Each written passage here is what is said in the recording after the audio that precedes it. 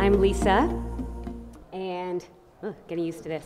And I started Action Potential Lab. You're awesome. We have a teamwork going here. And that's Toronto's first science and art laboratory. Here's what it looks like in the summer. Don't we all miss that so much?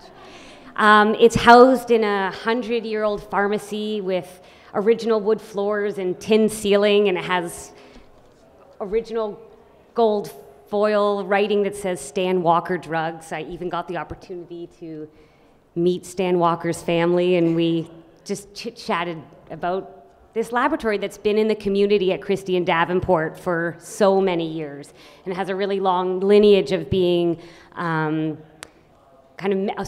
iterations of pharmacies throughout the years, and then, funny enough, other creative spaces have moved in, and now currently I'm using the space. Here's what it looks like inside.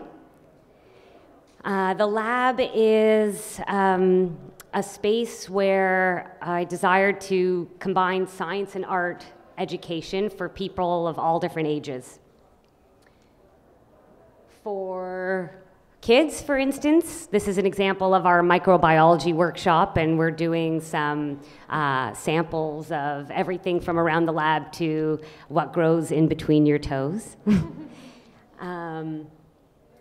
We do youth workshops for grade 5 to grade 12, everything from we do a lot of dissections. And here we're using squid and octopus, and we get a lot of our medical paraphernalia from the U of T med store, and we try not to shy away from anything too much. And then an example of some of our adult workshops. This is something from our molecular gastronomy workshop. We do mixology using kind of scientific tools in creating the drinks, and also some other dissections, including cow, heart, and lungs. So just to give you a brief overview, I want to talk a little bit about myself, because I think that plays a part into how the lab began, how the place even came to be what it is today, and then maybe some tips that I've learned along the way that hopefully will shed some light and give you some inspiration to start your own space. All right, let's dive in. So my background is actually fine art. I went to art school and I studied in a program called Studio for Interrelated Media. And what that means is that I got to play around in lots of different materials in the hopes that you would come up with some kind of idea at the end.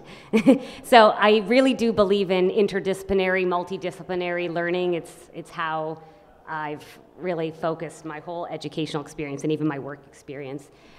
So within SIM, I did fibers, I did film, sculpture, and even performance art.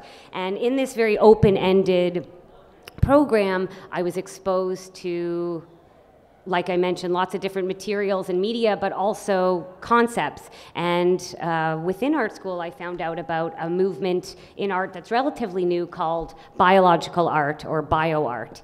And the idea behind that is that you're creating artwork that makes reference to or is inspired by science, or using the tools and technologies of science. And it was through art school that I realized, wow, my whole educational experience growing up was very siloed. You know, you were either a technology or math or science kid, and I was art, and I only focused my extracurriculars on that. So much so, only applying to art school, and realized I didn't have a firm understanding of science, and more than that, the world around me and how things came to be. So funny enough, it was through art school that I had to go backwards and learn about science.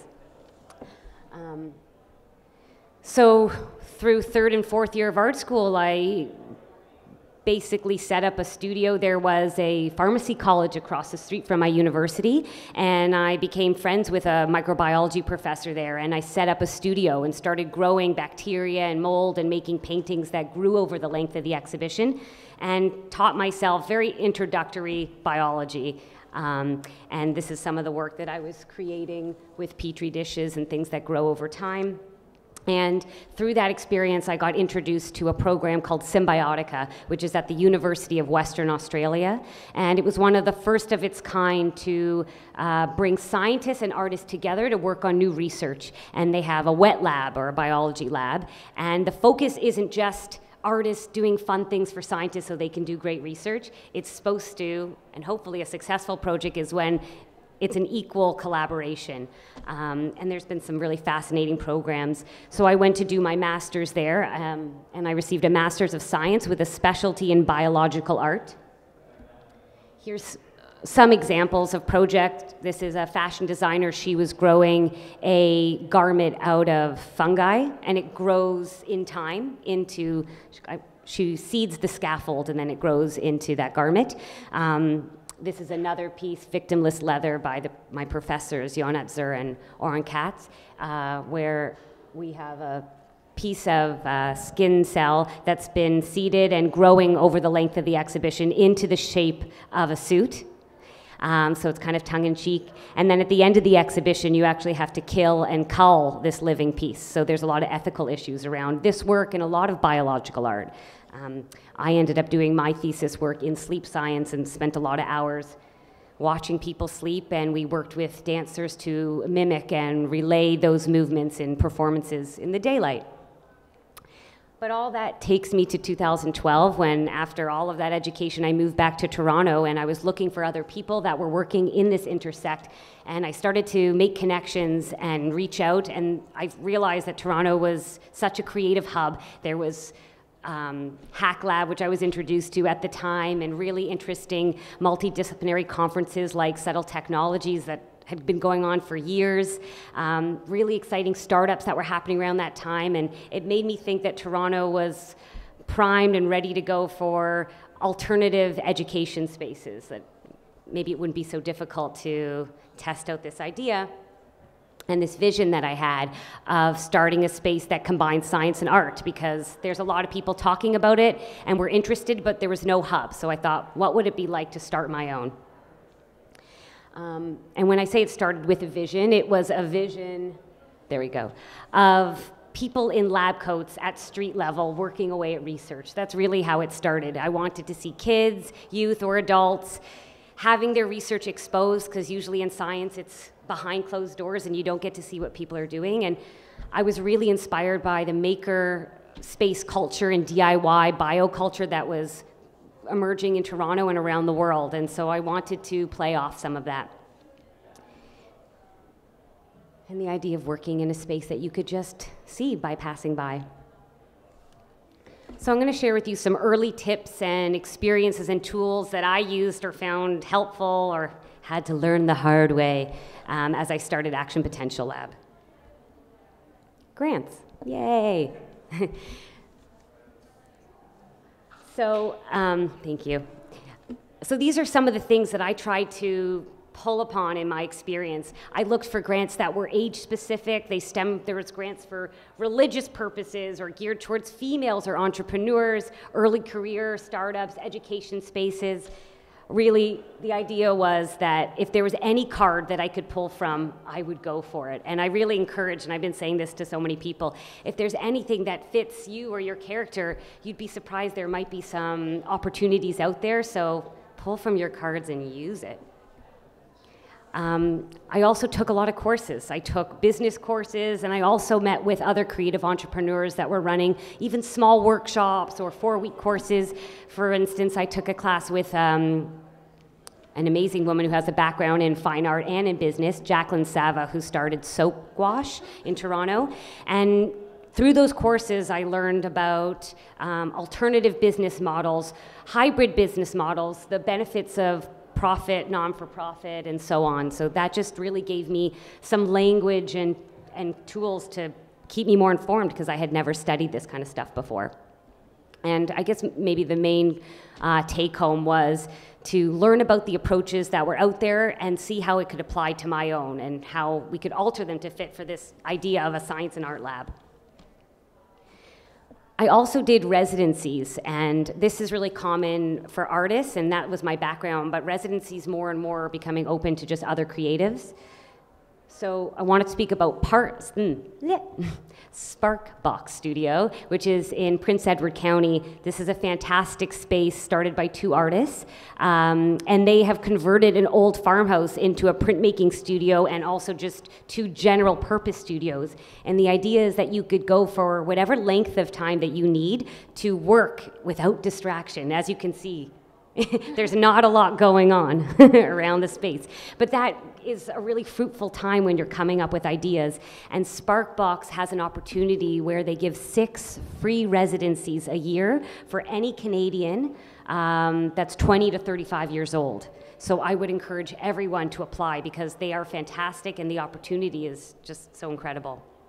But it was during this time that I used their kitchen to start little science experiments. I was growing things in the studio that they lent me, and I was writing early lesson plans on how to mix science and art together. Oh, I also want to say one other thing. There's a residency that I did at the Art Gallery of Mississauga, and they were trying to bring artists into classrooms in the Peel region to help flesh out and invigorate the art program in the classroom. And specifically, they were interested in educators that were touching upon STEAM and STEM learning. And because the lesson plans that I had written in Sparkbox were science and art combined, they were of particular interest to the teachers in Mississauga. So I got a chance through that residency to go into classrooms, and that was one of my first opportunities to teach this content to elementary school students. And I recently went online and I saw there's even more opportunities for early career artists and educators and designers at the Art Gallery of Mississauga today. So you should check that out. That brings me to connecting with the community and making connections and collaborations. When I found the space, it was really kind of by luck. I had been looking all over the city to see where can I find this street view level of having a lab for kids and adults and teenagers. And so I was going around the city because there's amazing pockets of, you know, everything is unique and really exciting. And so I would go to the neighborhoods and I would talk to people. I would stop people on the street and tell them my idea and see what they thought of it and if they thought their neighborhood was the right fit, and just get a sense of the people, because I thought if I was going to be creating a multidisciplinary space that it was going to cater to the environment, and those people too would help make this lab thrive and alive. So it needed to be kind of a symbiotic relationship. And even amongst one of those conversations, I remember I was speaking to a mother and she said, oh yeah, there's a place for rent just up the street, and that's how I found the lab. So just by talking to people. But the benefit of just being connected with the community is that these are the people that hopefully will come to your space. Who knows, you know, if you're having a multidisciplinary space that, you know, touches upon so much different, lots of different subject matter, there's many people that you can call upon to collaborate with in the lab. So for instance, one of the neighbors is a science writer and historian, and we started a series called Cosmos and Cocktails, and we would invite different astronomers, but this started with this professor, and we were doing a lecture on astronomy, and then we would match with a local mixologist, and the mixologist would make a drink live based on the talk at hand. So you would get some learning and some booze. This is a collaboration we did with artist Patty Lung, who was here earlier today, and we made barf bubble machines. Yeah. And so we wanted to play around with the science of bubbles, because this was a question that a lot of our students were asking. So as a way to give the science, we thought it would be nice to have a hands-on, take-home experience. And so we created these really hilarious kind of gross machines where you had to barf out the bubbles onto a piece of paper. The bubbles do have paint in them, so you're making like a barfy picture. It's really cool. And so moving on, starting your own STEAM laboratory. I really want to stress the idea that you do not need any bells or whistles or high tech or fancy gear to start your own space at all. I think if you can find some kind of place where you can set aside, whether it's a home or a part of a room or a community center or a classroom or a coffee shop, just somewhere where people can be creative and get messy, I think that's really the first step. And then finding people that are like-minded that want to collaborate with you and attend or kind of brainstorm ideas. For instance, before we had the space, I was doing a project called BioLab on Wheels, where my friend Roberta and I were using our bicycles as kind of makeshift laboratories and going to spaces and bringing our digital microscopes and just engaging with the community. Here's some of our hacked pieces there.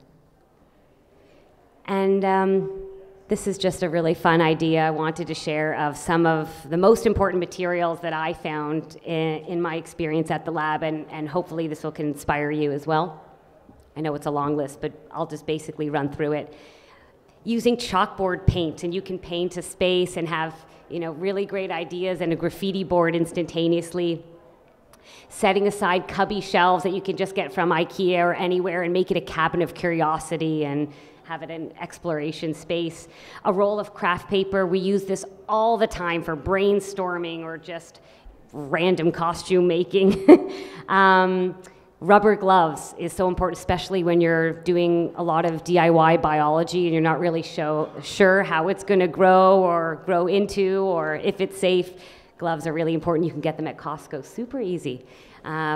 We use Ziploc bags for collecting specimens, painter's tape all the time, and a digital microscope that you can get for less than $100 on Amazon. And it's provided so much interest and entertainment for kids up through adults. So that's been so beneficial. I'll leave you with this fun image, but I think that the conversation of having a STEM, or any kind of multidisciplinary space is now becoming part of the common vernacular, and that's really exciting. That means that maybe the challenge of convincing people to have a space like this maybe won't be so hard, but I think the next step is furthering that discussion and pushing the boundaries. And I think Toronto, like I mentioned, is ready and open for more spaces, and I cannot wait to see what other STEM, or any other acronym space develops in the future. So I'm really looking forward to that. Thank you.